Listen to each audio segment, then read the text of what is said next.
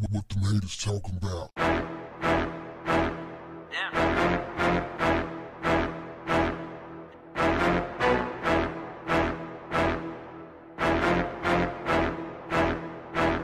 What's up, family? In 2006, Carrier Horn, a black Buffalo police officer, intervened when a white officer, Gregory Kwiatkowski, had a black suspect, David Mack, in a chokehold.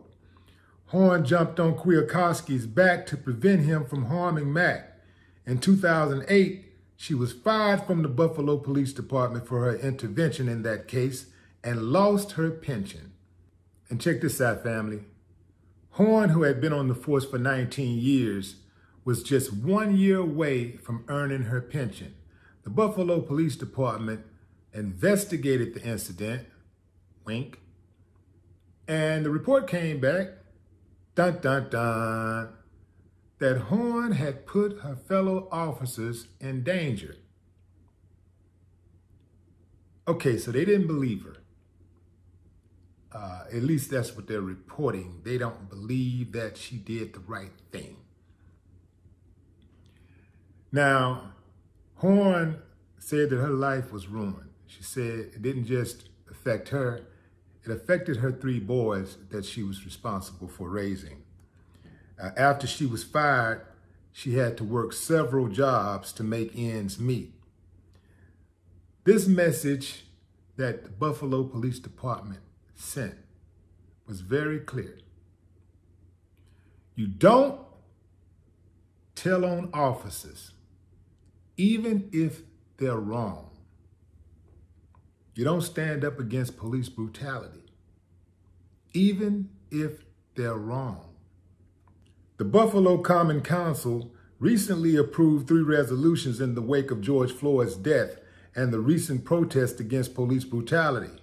One of the resolutions will enforce the city's duty to intervene policy, which mandates that officers intervene if they see another officer using excessive force. The council will also create a task force to review police policies. And the 3rd resolution will ask the state attorney general's office to determine how many days Horn would need to work to regain her pension. The Buffalo Police Department is one of the worst, but it's consistent with police departments all around America. We're talking about corrupt to the core, family. We're talking about not giving a damn about citizens' rights. They're basically saying that if a police officer wants to kill you, right or wrong, they can kill you. And if another officer tries to get in, bam, that officer is gone. Now, of course, they got it on the books now that they got to intervene, but you know, there's always loopholes. They'll get around that. They'll still make that officer who tries to intervene the bad guy. You know how they do. They ruin that woman's life, man. The Buffalo Police Department. Be very, very wary of them. The council will also create a task force to review police policies.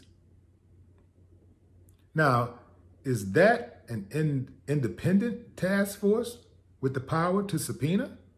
Because if not, y'all know what it is. This is the same police department that pushed what had officers who pushed a 75-year-old man to the ground. You remember the guy got pushed during the protest and he started bleeding out the ear? This was June 4th, I believe. He started bleeding out the ear and an officer tried to help him up and another officer told him, leave him alone. And they kept walking. Those officers were subsequently suspended. In a show of solidarity, 57 officers resigned from the city's emergency response team. But they're still on the force. So think about this, fam.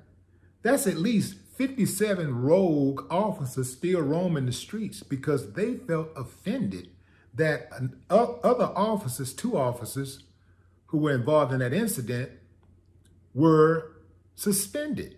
They were disciplined. They were punished. No, you don't do that. You don't punish us. You know, that's wrong. You know what I'm going to do? I'm going to resign. Not one, not two of them, but 57 officers resigned from the city's emergency response team. This family is a culture. It's a culture. It's not one or two bad apples. It's a culture. And this is why police departments all over America need to be defunded, because that money is basically going down a black hole. Where else can you have one of the most horrible job performances and job performance records and continue to earn money and get raises and look for praises? Where else they do that at? I mean, they really get offended if you don't praise them. Well, we're doing our job, and what are you gonna do? You know, how you gonna be safe? It's bad, fam. All over America, it's bad. These police departments need to be dismantled. I know some of y'all out there, well, what you gonna do, man? Who we gonna call? If we don't call the police who bust our heads up, I mean, I'd rather have the police there, even though I'm taking the chance of getting beat up or shot and killed. I'd rather have them there, just know that they're there, than to just be out here by myself. Let me tell you something, you out there by yourself anyway. What the Buffalo Police Department did to carry a horn was dead wrong. It was illegal. It was unconstitutional. Not only should she get her pension back, but she shouldn't have to work additional days to get it. And she should receive some form of settlement. And I mean substantial. I'd say at least a good 70, 80 million for starters.